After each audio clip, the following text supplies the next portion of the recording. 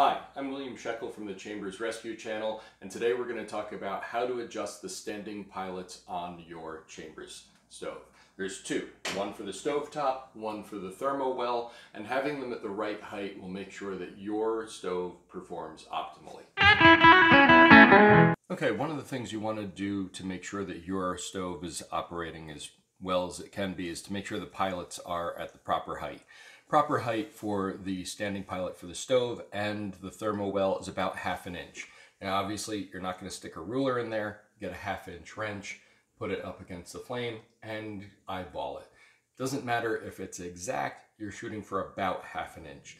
So the way you adjust the height, open up the service pantry door and you'll see this. This is the pilot filter. Pilot filter really is just a wad of stuff. Sometimes it's cotton, sometimes it's like a steel wool material to catch flakes of the cast iron pipes they used to use for gas lines. It's really not necessary. The parts that are important though are these two screws. The top screw, you see, follows this line up this way towards the stovetop pilot. The bottom screw controls how much gas flows through this tube. That goes to the Thermowell. All you have to do is gently turn these screws one way or the other. Turn it to the left in order to raise the flame, turn it to the right in order to lower the flame. And you can adjust the height. Now, turning down here affects what goes on up here.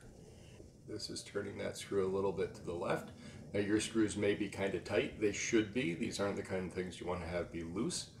Now that's obviously way too high and you can keep going. I'm going to turn it back down. The tip is going to be just a little yellow. The easiest way to check the height is to remove the drip ring.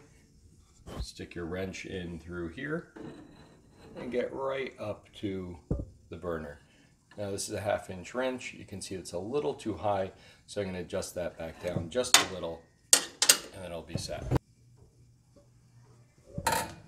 There, down just a little. Stick the wrench back through. And looking at that, I'm going to call that a 1/2 inch. Now we're going to do the same thing in the bottom screw in the Thermowell.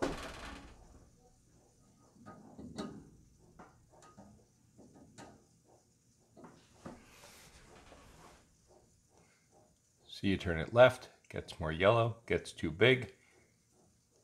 You want it to be mostly blue with just a slightly yellow tip, and again that 1/2 inch.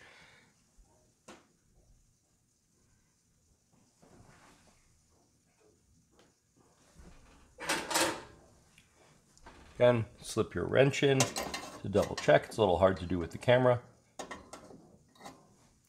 It's just a little high. Again, you're just going to turn it a tiny little bit. This isn't a big adjustment screw, this is a fine-tuning screw. Once you're satisfied, you put it all back together and your burners are going to work perfectly. You want to make sure, turn it on, watch it light up, and you're all set.